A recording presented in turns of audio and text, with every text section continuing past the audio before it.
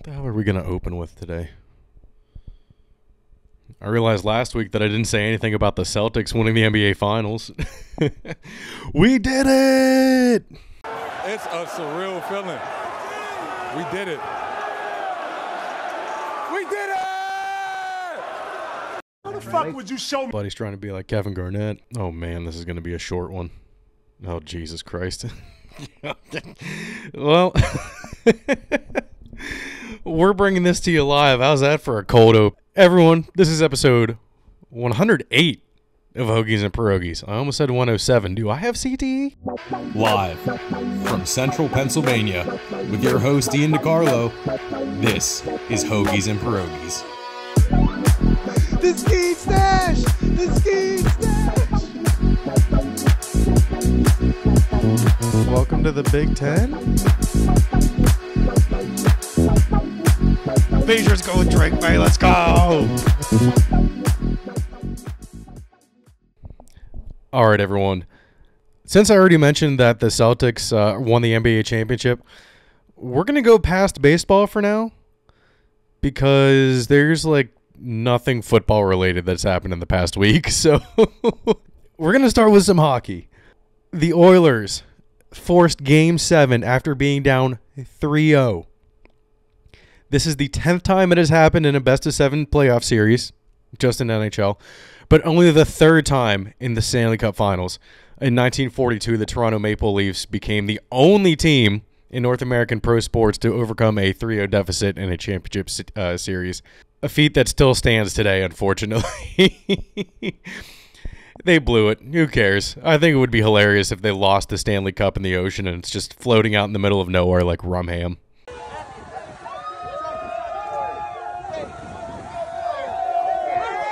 Let's go! Let's go, boys! Let's go,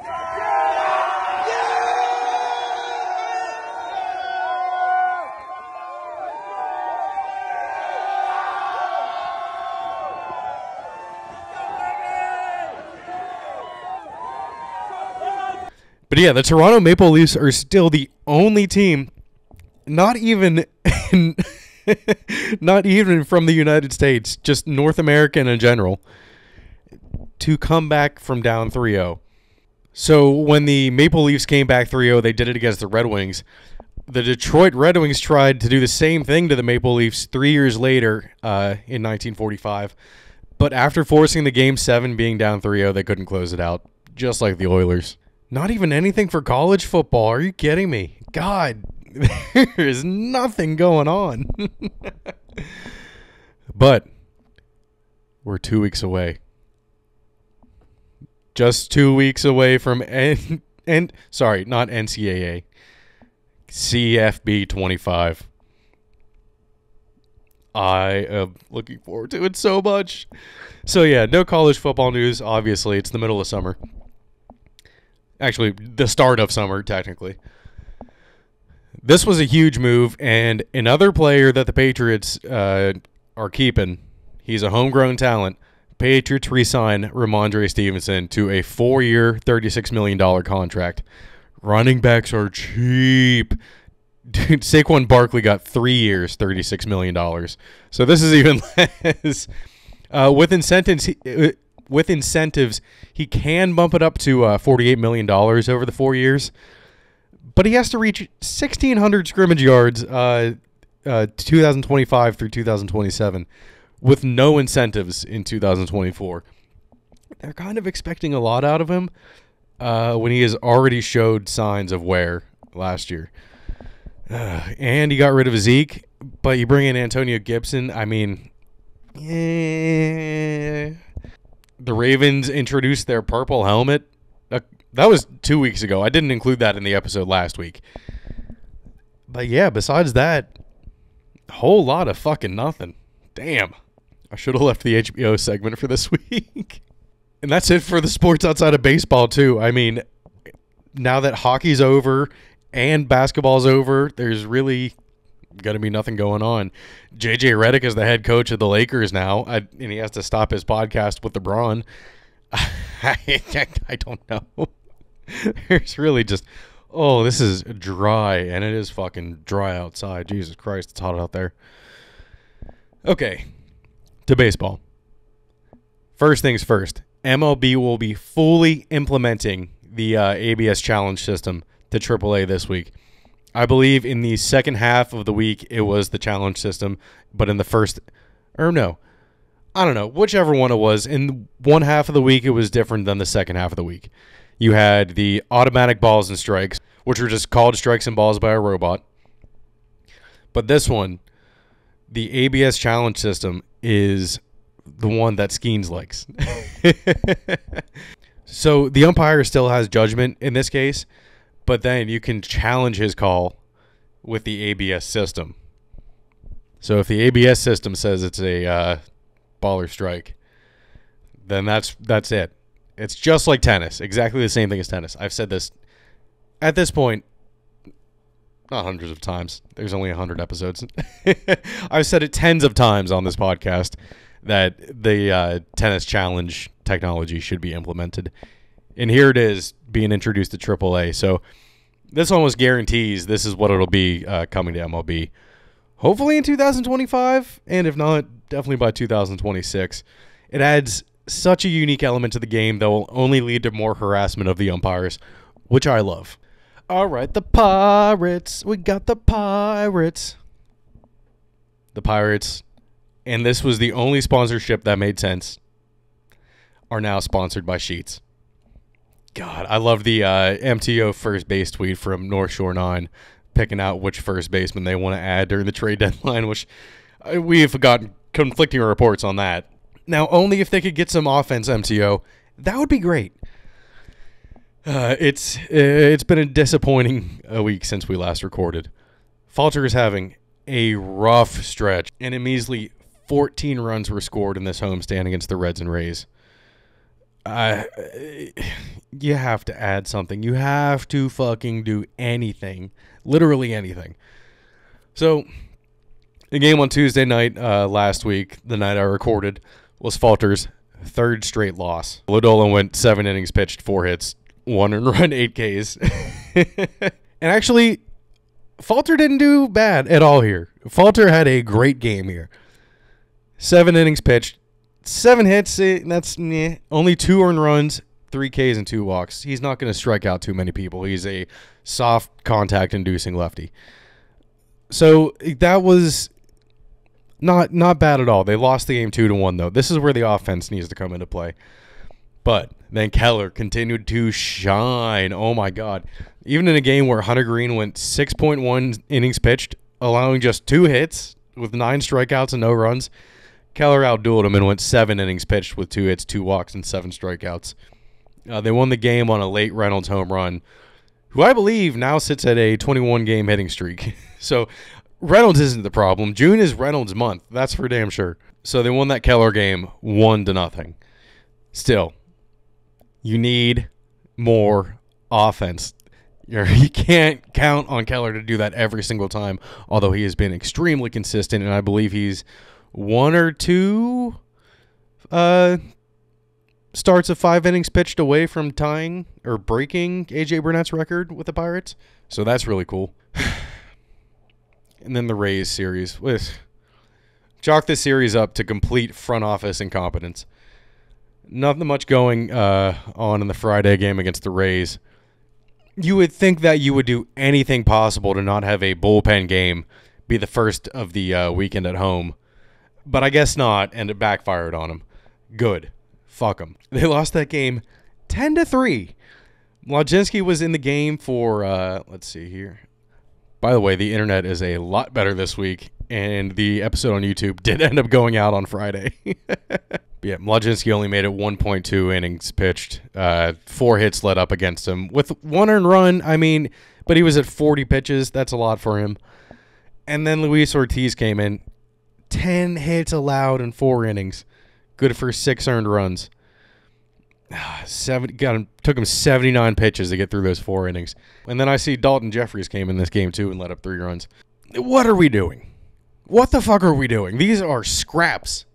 Absolute scraps from teams that don't need them. And So that was bad. But then a bounce-back start from Jones for his ninth quality start this year with an Allegheny blast from Cruz. Feels good, man. That feels awesome. And I really like that they are wearing the City Connect jerseys with the white pants. I do like it a lot better with the white pants rather than the black pants. But Jones, 7 innings pitched, 8 strikeouts, 2 earned runs. Yes. Fuck yeah. They let him go 94 pitches. His ERA is down to 3.66. Another thing on the list of things you love to see. Check. In that game, Greg Brown just referred to Yandy Diaz and Aroldis Chapman as Cuban defectors. I find it odd that we call people who make it over from Cuba on a dinghy Cuban defectors and not illegal immigrants. Chapman actually came in and closed that game, and he was facing all righties. Immediately, I said, what the fuck is Shelton doing? This is a Shelton hate episode. What the fuck is he doing? Yeah, you let Holderman go in the 8th inning, kind of when you needed him. Like, that's his usual spot. But then out of nowhere, with no explanation from anyone, Chapman comes into the game instead of David Bednar. Sheldon said Bednar was not available for the game due to left side tightness. Of course, Shelton abused the fuck out of him at the beginning of last year, and he hasn't been the same since. It's a damn shame. Ugh. There was no indication of this at all. Zero. If he wasn't available, you have to... I mean, he was just put on the IL, so that is so fucking frustrating. And he said it like the day after, too. So they did win that game 4-3. It was a lot. It was really close on Saturday. And then the skiing start on Sunday. Let's go, baby. And they...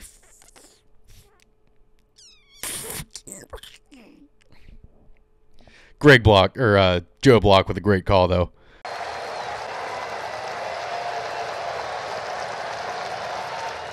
I'm sorry, Mr. Jackson. Paul Skeens is for real. 102 on his final pitch of the day. After Skeens struck out Alex Jackson with 102 miles an hour on his 98th pitch to end the 7th inning. And then Holderman came in, and what does he do in front of all of his family and the charity that he represents? Completely blows it in the 8th inning to ruin Skeens' day. And you know what? He didn't ruin it. Bob Nutting ruined it. Every single time it feels like this team is clicking, you realize that they literally don't have the depth to win 3 games in a row because the team expends so much of their energy to try to win the first 2 games of a series. They better add at the deadline. There was no urgency to put a winning product on the field from either Charrington or Nutting since Neil Huntington left. We want to make sure that we build up and we can compete for years. I don't fucking care. Win 1 World Series, the team will be the fans will be happy for another 10 years. It does not matter. Trade away your fucking prospects. Termarr Johnson is hitting 222, 384, 371 slash line in A plus, high A, Greensboro. And someone would try to was like, oh, that's good. Yeah, okay. Go fuck yourself. Termarr Johnson needs to be on the trading block. Hunter Barco can go. And then I think it was Lonnie White Jr. to the White Sox for Luis Robert. I will drive down to Greensboro, drive them up to Chicago, and drive Luis Robert back to Pittsburgh. I'll do it. God damn it. Most of the good players on the roster are still from the Neil Huntington era. Charrington should get no praise for taking Skeens. That was a no-brainer. How about Henry Davis? How about Termarr Johnson? Just garbage picks. Charrington needs to go if they don't start winning now. Not soon, now. Zero reason. Year 5 of the rebuild. It should have been a bridge rebuild. It should have taken 3 years to compete. It also doesn't help when Shelton sits 3 out of your top 5 best hitters going for a series win. I understand he has to work with what he's given, but he's managing this team like they're the Dodgers. No reason to give guys at-bats for the sake of giving them at-bats. These guys are paid to play the damn game. No one besides maybe Kutch needs days off as frequently as these players are getting them. It's ridiculous. half the team isn't even going to get to 140 games. Now back at the Reds. This game on Monday, the night I almost forgot my lava queso burger at Red Robin, was Falter's 4th straight loss. And this one, you can put a little bit of the blame on him. But you can't really put the blame on the offense, other than Nick Gonzalez, who went 0 for 5. 5 runs should almost always win you the game. Dalton Jeffrey then came in after Justin Brewell and Dennis Santana and blew the game wide open for the Reds after he allowed 4 runs on 4 hits. God. Almost like zero positives, except for Reynolds extending his his hit streak to 21 games, I believe. Cruz hit another home run. That's also extremely positive. What's that for him on the season? That was his 11th home run on the season. Okay. Nothing compared to Gunnar Henderson, who hit his 25th home run today. Jesus Christ. That's ridiculous. But McCutchen did become one of 12 players in history to have 2,000-plus hits, 400-plus doubles, 50-plus triples, 300-plus home runs, and 200-plus stolen bases. God, I love Kutch, and I hope he spends the rest of his years here in Pittsburgh. I truly think he'd just retire if they don't sign him next year. I really think he would. I don't think he wants to move again. He wants to stay in Pittsburgh, for sure. And that's another thing. Fucking Carlos Santana wanted to be a Pirate this year. And he's going off for Minnesota. Why did you not re-sign Carlos Santana? A switch-hitting first baseman that is having an extremely good offensive season. So likable. Everyone loved him. Why did you get rid of him? Why did you not sign him? Oh, my God. He would have came back on a discount. But they didn't even extend a contract to him. So, just mad at the Pirates this week. All right, let's scroll Twitter because the game did start almost half an hour ago. Well, we have another stadium deal here. The Jaguars signed an agreement on a groundbreaking Stadium of the Future deal that is set to transform downtown and its surrounding areas. Dude, Jacksonville needs a new stadium, let's be honest. Save as Jaguars Stadium. Get a little behind the scenes here. I just take the picture straight from Twitter. Okay, like I said, the Pirates game started. And Brian Reynolds extends his hit streak to 22 games with this says here by Alex Stumpf, an absolute moonshot. Oh, let's go. Pirates get an early 2-0 lead with Mitch Keller on the mound. Another thing on the list of things that you love to see. Check. Oh, yeah, he smacked that. I mean, that's gone in any stadium, not just Great American Ballpark. Wow. Clobbered that thing. Reynolds said, hot tool and spin on that thing. And guess who he drove in? Kutch. Fuck yeah. And then here, oh, Jesus Christ, Rowdy Tellez stole a base and then scored on a Nick Gonzalez single on the next pitch. Okay. With another person saying the Rowdy steal and then scoring from second was one of the most electric things I've ever seen. What the fuck? Pirates are up 3-0. This is, oh my God. No MLB team has ever allowed Rowdy Tellez to steal a base and then win. He did it in 2019, won with the Blue Jays against the Orioles, and then did it twice last year. And Brewers beat the Reds in the first game and then beat the Giants in the second game. What an odd stat. Teams are 3-0 when Rowdy Tellez steals a base. Oh, look at him fucking saunter over to second base. Wow. They must have picked up something to know that when Hunter Green throws over, there could be something that they've seen. Oh, and Hunter Green just barfed on the mound. Oh, my God. Oh, my God. On his 21-game hit streak. But lifetime against Green, he's 1 for 8. The one hit is a single. Holy shit, that was a lot of puke. Right after the pitch. Oh, my God. Dude, that might be... Oh, that's a good one. That's a good puke. Holy shit. Man, this one scrolling Twitter post game gave us some gold. Oh, man, that was nasty. Hell yeah. All right, cool. Too much good has happened in this game for the Pirates to lose. Knock on wood. Jesus, I just jinxed them hard. Well, they're up 3-0 now. We'll see. We'll see when this comes out. Oh God. Well, not when this comes out. We'll see when the game ends, if I was proven wrong or not. It'll be kind of funny if I am proven wrong and this comes out on Thursday. But like I said, internet seems to be doing well this week, so this episode definitely will come out on Thursday for sure. It's leaps and bounds faster than it was last week. Okay, everyone, I think that's it for this week. Make sure to leave a like and comment on each video and subscribe to our YouTube channel. Hoagies and Pierogis is available on Spotify, Apple, or wherever you listen to podcasts. Follow us on TikTok and Instagram for clips throughout the week. And we'll leave you with this. Munch, munch, munch, munch, munch, munch, munch, munch, munch. Cheers. Is he going to chug that whole thing? All right. Only half of it. 6,000 with nothing. But that's beautiful. A diamond would be insane. Wait, no, we don't have actually,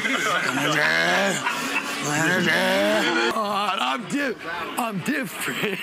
Damn. Tell me how you're feeling with this table.